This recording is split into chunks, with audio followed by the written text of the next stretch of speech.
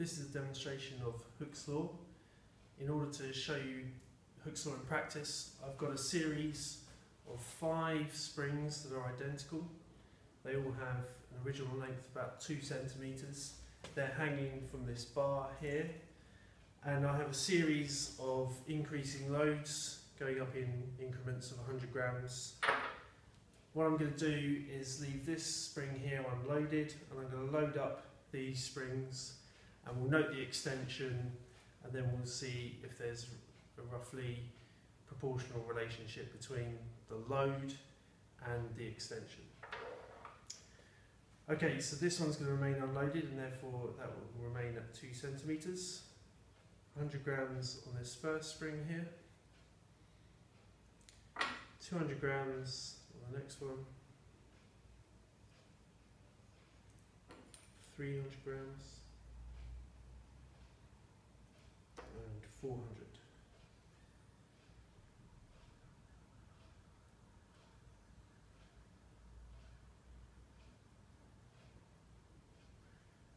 Okay, balancing a little bit, not too bad. Then I can take measurements of all the lengths of the springs. As we noted earlier, that's 2 centimetres still. This one, if I take measurements, I've already taken the measurements, but just to show you how you would take those measurements, I've got another clamp here holding the ruler vertical, and I take measurements.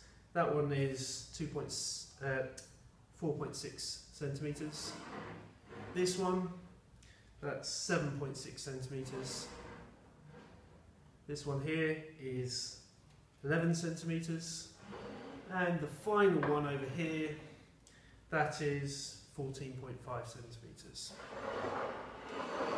You should be able to see a roughly linear trend there, but hopefully to make that clearer, if I turn this ruler so it's following those tops of the springs roughly. Come around.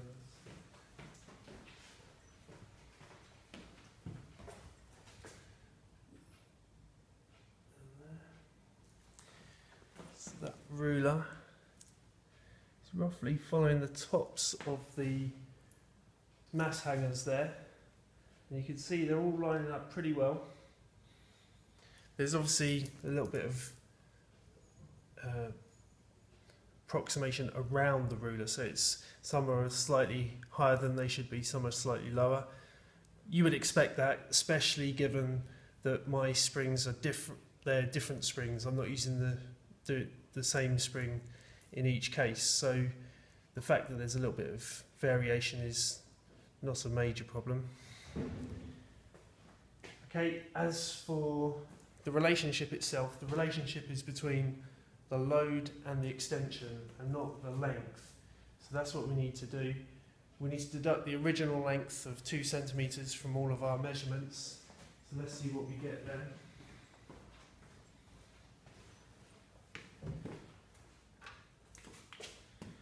Okay, so the original is 2 centimetres, and then when we got a load of one there, it was the extension, in this case,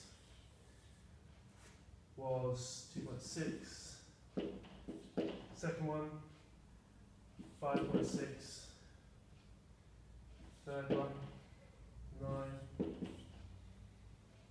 and the fourth one was 12.5. In order to confirm a directly proportional relationship, we are looking for when we double the load for the extension to double. So here we should have got about 5.2. That's not too far away from that. Here we should have got 7.8. That's a little further away. So that spring extended a little more than we would have expected. And this one we should have got 10.4, so that was further away still.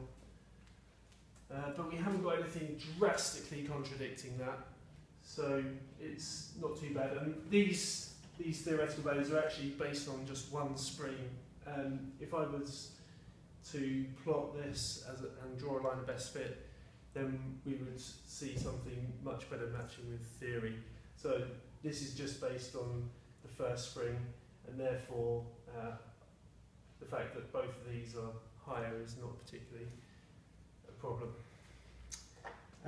Hooke's law says that force is proportional to the extension as long as we haven't reached the elastic limit. The loads here were not sufficient to take the spring beyond the elastic limit, and therefore I would expect that law to be obeyed. But if I put significantly more load on there and took it beyond the elastic limit, such that you would know if you had done that, because the spring, when I remove the load, wouldn't go back to the original length. But the fact that it does means we haven't got beyond the elastic limit, and therefore Hooke's law is still obeyed. If we went beyond the elastic limit, it wouldn't be obeyed any longer.